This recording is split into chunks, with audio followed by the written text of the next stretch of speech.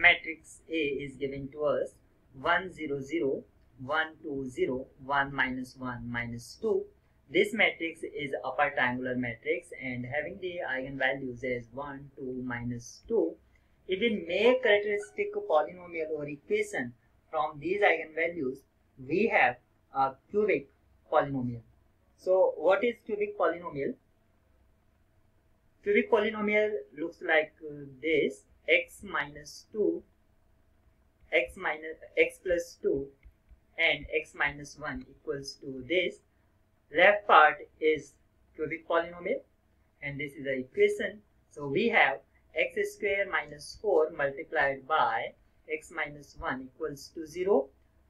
X cube minus 4x minus x square plus 4 equals to 0. Apply Cayley-Hamilton theorem.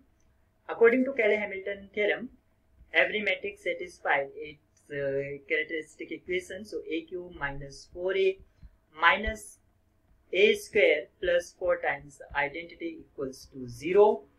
Now we need to find a raised to the power 4 minus a cube minus 4a square plus 4i equals.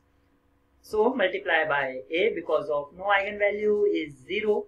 So it is invertible matrix. So a raised to the power 4, a raised to the power 4, a cube minus 4a square plus 4i equals to 4a equals to 0. But first three terms are matching, but last term is not matching. Last term we need to transpose, so minus 4a and add 4i both sides. This is 4i and 4i in left hand side. So left hand side becomes a raised to the power 4 a cube minus 4 a square plus 4i equals to minus 4a plus 4i. So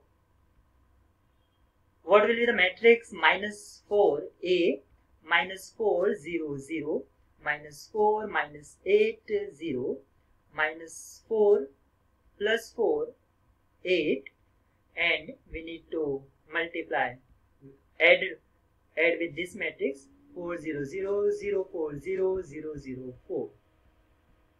Now what is the first element of first row and first column? Second row and second column.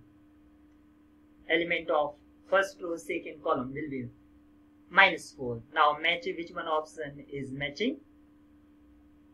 You can see if we take 4 as a common, so option B is right key.